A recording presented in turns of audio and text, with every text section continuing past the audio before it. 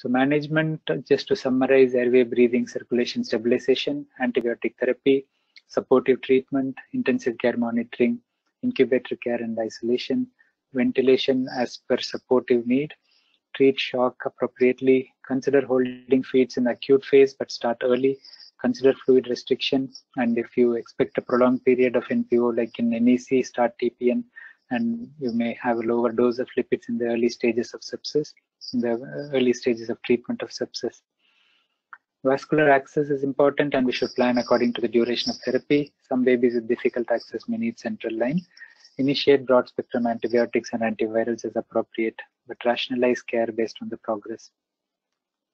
This is just a guide on the duration of treatment for sepsis and meningitis. So for GBS sepsis, 7 to 10 days in treatment, and for meningitis, 14 days. Gram-negative infections usually need 3 weeks treatment for meningitis, and Staph aureus also 14 days treatment, and if it's osteomyelitis or septic arthritis, you need up to 6 weeks treatment. Vagalase negative staph, lumbar puncture may not be necessary if baby is clinically well, and 7 to 10 days treatment. However, if you suspect meningitis, lumbar puncture is needed, and antibiotic choice is important as well.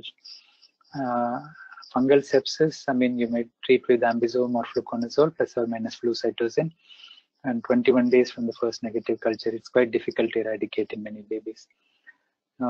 In terms of outcome, mortality is 20 to 30% overall. It's highest in the premature babies.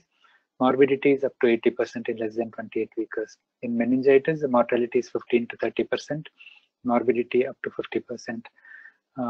Sequelae may be seen in 5 to 10% as severe neurologic impairment, and 30 to 35% with mild to moderate impairment.